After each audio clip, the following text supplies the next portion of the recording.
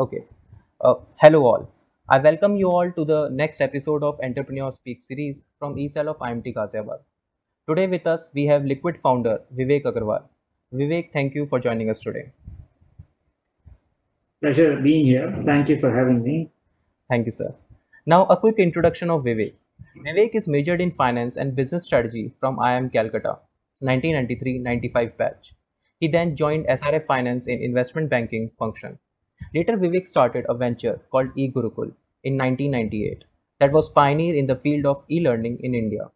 After a successful journey with eGurucool, he established Liqvid in 2002 that focused on bringing the innovative learning solutions to corporate and legal enterprises. With this, I'll start with my first question here, Vivek sir. Now, what is your story, sir? What made you switch from a corporate job into a startup world? I think at the time I think I've always, looking back at it, I've always wanted to be an entrepreneur. My father has a small business in UP, and I think that probably inspired me or sort of always put it in my mind that, I have to be on my own. And then soon after I left IIM Calcutta, I joined a job, as you said, and I was there for a couple of years. But then the internet had just started at that time. This was 97, 98, when it was 2 3 years after the first Netscape browser had gone public, and internet had really, Hotmail had just happened. So internet was really starting off. And I've always had an attachment with education, being, studied through several academic institutions like you guys. And that was always close to the heart. I had been working, I started actually as just as a consulting organization. I left my job. But as a process of that, we were also doing my partner and I, we were doing some part-time teaching to earn money. And that is what sort of, when internet and education came together, it just clicked very well. Okay. So, sir, that brings me to another question: that what exactly is Liqvid? I mean, we know that you started with eGurucool, then you started Liqvid. So, how how Liqvid is different from eGurucool? So eGurucool was focused more on the curriculum support and test prep markets, the consumer markets in India. We were providing CBSE and IIT and medical and all of those online coaching that was purely a self-study model. But as I built eGurucool, I realized that a combination of online and teacher learning is probably the best method for learning. Pure online has its challenges. In certain situations, it works, but mostly a combination of trainer and student-led learning is what works best. And secondly, I had always had this thing. I grew up in a small town, and I was good at most subjects, with my English was weak. So I was sent off to a boarding school so that my English could improve. That's what everybody said at home. And so that sort of gave me an insight into, it stayed with me, and it gave me insight into how many people are there in this country who are very bright and talented, but lose out just because their English is not so good. Right. So the combination of the blended model, the insight that I got from eGurucool, and I combined that with the early insight of opportunity in the English market, is what led me to create Liqvid English Edge, which is what it is today. Great, sir. So that's starts another question, another debate here. So many times it says that the edtech startups that were coming earlier were more B2B focused, and now we are seeing edtech startups more B2C focused, wherein more evolution is taking place on the product front. Now, with this changing culture, do you think that the culture of home learning is round the corner, or is it still too early to comment?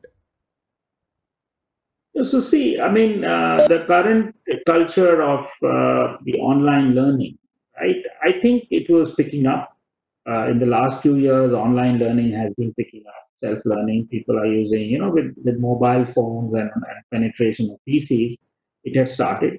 what this crisis has done is accelerated that trend. Okay, so I think we would have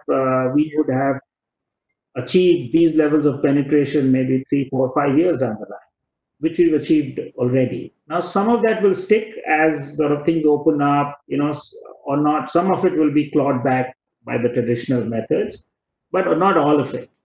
I think this COVID is a great opportunity for edtech companies in the sense that it's accelerated the online adoption, and now you have thousands of school teachers and millions of children who had their first experience online, and now they're used to it. So it'll be much easier for them to, going forward, adapt this technology, and that bodes very well for the industry. Okay.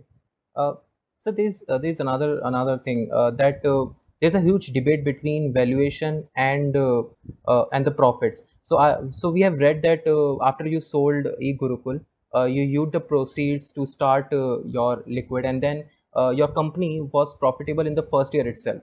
So how do you take on this debate between profits and valuation, especially to the young entrepreneurs who want to enter the field? Yeah, I think that's a very good question, and I start by having learned, and lost most of my hair in through my learning process. I can say most entrepreneurs now that you see, money is an outcome. It's not the end of the thing. As I like to quote that movie Three Idiots, where Amir Khan says, "काबिल बनो, कामयाबी अपने आप आएगी." Right? So you become capable and success will chase you, right? So there is no obvious. So I think the focus is to build a big business, a successful, strong business, right? You need money to build that, and for that, valuations are important. But to chase valuations for their own sake is where the danger comes, because you get caught in that rut, and then your focus moves away from building the business, and that's not sustainable in the medium to long. Right. So you have said that money is important to build big businesses, and now so there are couple of government policies that came into the effect with Chinese, with they scrutinizing all the Chinese money coming into the atmosphere or into the ecosystem. So how you see going forward from this, that the startups in India would face money problem or investment problem or something like this? So I think, see, there is clearly a need for more money for startups in India. I don't think there is any doubt. And certainly, any friction to any capital will reduce that capital, right? I mean, and Chinese investors will do large investments. So that certainly, to that point, it will vary, but there is a larger national interest, and I would say we balance both. Having said that, that's not the I. But having said that, I won't consider that as the biggest challenge. Okay. I think as startups, we should focus more on consumer, on value, and I think if we do that enough, money will come. Secondly, there are a lot of our internal challenges in our country for startups. The whole regulatory maze, the babudom, the very aggressive government officials, the constantly changing rules and laws, and so on and so forth. So so those problems, in my view, are actually bigger than funding problems.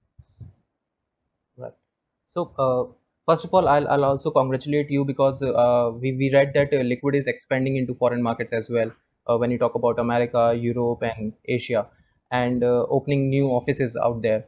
So when you are venturing into foreign markets and with your new portfolio, as in your English course into your portfolio now, so how you see the growth of Liqvid, and what are your future plans? I think, see, if I look back at Liqvid, we've had 2, 3 phases. The first phase was when we started was internet, right? I mean, so if you look at the first decade of the century, roughly 98, 99 to about 2008, 9, 10, was the decade of the internet, right? And where every company, and including education companies, the internet became a prime driver of growth and value. The second decade, starting from when iPhone was launched in 2007 or 8, to now has been the decade of mobile, right? And everybody has gone mobile. Everything you have to have a mobile strategy. I think the next decade, roughly speaking, will be of AI. Right. And that's where we are positioning Liqvid and in the sheds to compete in. We've done over the past year and a half or so, we've done a lot of work on using data, analytics, and AI. We've in fact just releasing our first AI product next week using vocabulary to help people, especially starting with the test prep market, people who study for, IELTS, TOEFL, or CAT, which you might have studied for, or GMAT or GRE. So there's a vocabulary builder where we've used very established learning theory of urban Hamming laws. So it's a spaced repetition concept, which we've implemented through a linear programming using ML and AI. And I think that's the great model. So you use established learning theories and you implement them through latest technology and create great learning or personalized learning experiences for the learners. And I think that's the future. And that's where we are positioning Liqvid to go. Okay. Sir, so you have more than 23, 24 plus years of experience into the startup ecosystem. Anything in particular learnings or you want to give to the budding entrepreneurs who are into very early stage of their journey? I think the biggest finding is the biggest learning. It might sound a little trivial, but focus on the consumer, focus on your customer. I meet a lot of young entrepreneurs doing more of the same thing. So many people I meet, they'll build some content and they'll say we take it to schools. Schools is such a large market, right? Now, a school, while it's a large market, a large number of schools, but it's I like to call it a graveyard of entrepreneurs because everybody thinks it's such a large market, but it's very, very difficult to tackle that market, right? And I don't think entrepreneurs are looking at are putting enough effort in seeing how their offerings are valuable to the consumer or the customer. So what happens to a lot of entrepreneurs I meet, they build content and then they go into the market to sell. The middle part, making the content, the offering work for the consumer, right? That part is missing. I don't think we are taking out as an industry time to see how our users are using the offering, how are they benefiting from it, why will they pay for it? Those kind of questions. The marketing thing, the product marketing thing that you might call from a management theory perspective, that is completely missing.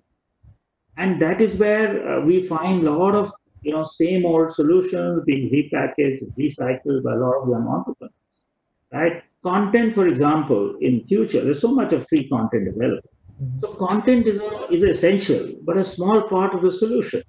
I think you need to think about technology, and like I said, you think about AI. You need to think about making it work for the consumer, and so on and so forth. So that piece is missing. So you have to think harder, think smarter, in terms of why has it not worked for others?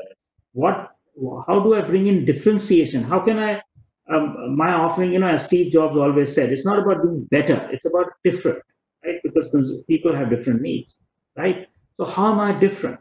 And I think if we can answer that very convincingly, we have a great start. Right. With this, we come to an end of our interview. Thank you, Vivek, for joining us. Thank you for your wonderful insights. I'm sure it will motivate many students like us to venture into this ecosystem.